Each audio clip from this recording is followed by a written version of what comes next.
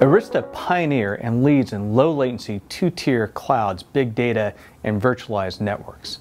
With such tools as MLAG and ECMP, we've been able to scale up to 50,000 nodes in large-scale cloud deployments. And a key enabler of that has been the software foundation of EOS. Let's hear some of our partners describe about their integrations with Arista's EOS.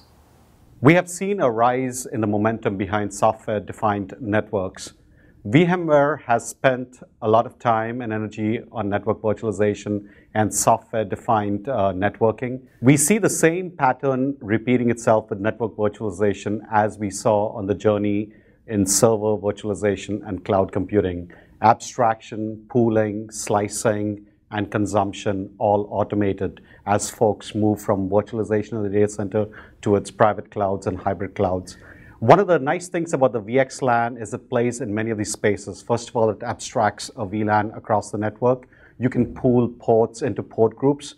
Finally, you can slice it by tenants and allow it to be consumed by the higher level constructs we talked about.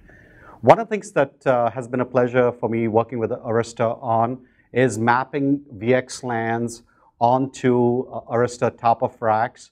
Arista's EOS controller software, or with the programmability built in, with the mapping onto higher level network constructs, has made the experience from a cloud operator perspective, from a cloud consumption perspective, a seamless one.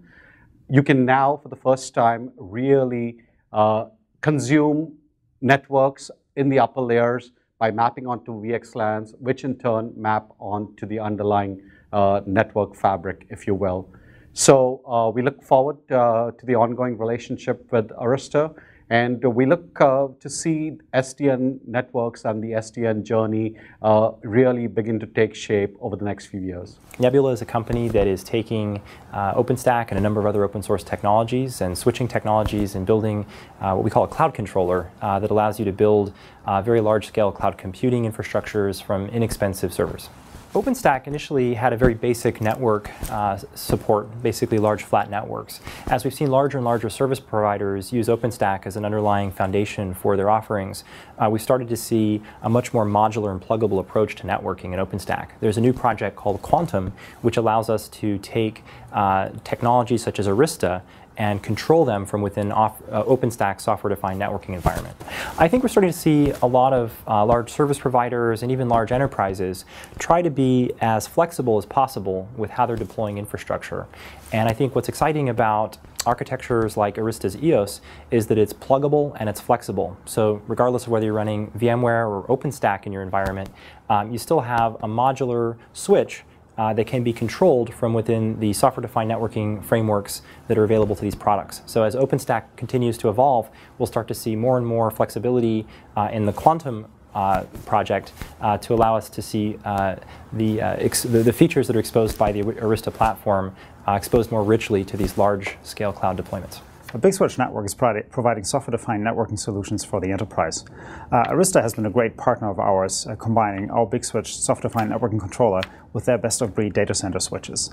One of the key advantages of Arista's EOS is that it allows very easily to add OpenFlow functionality to the switch and provide our end customers with the hybrid switches that combine a traditional best-of-breed feature stack together with an OpenFlow client for software-defined networking applications. One of the advantages of Arista's modular software architecture is that you can use the native commands from the Arista CLI to mirror the traffic from a port into the OpenFlow network that's controlled by the data tab application from Big Switch, which then takes it and redirects it to the monitoring and analysis boxes in another part of your network. The origins of the SDN movement are in the OpenFlow protocol from Stanford University.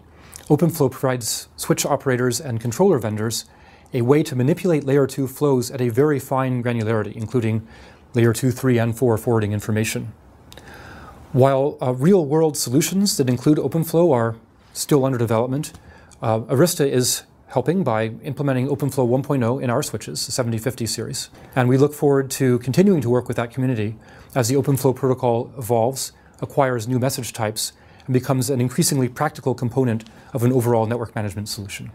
Arista has been a great partner for us. I think there's a philosophical alignment around the idea of openness, and their open software architecture has allowed us to build very powerful solutions for our end customers that allow them to control their network traffic using open software-defined networking. Thanks very much to our partners, Big Switch Networks, Nebula, and VMware. They truly are providing that fourth pillar of Arista's evolution to software-defined cloud networking. Thank you very much for your time, and we look forward to working with you in the future.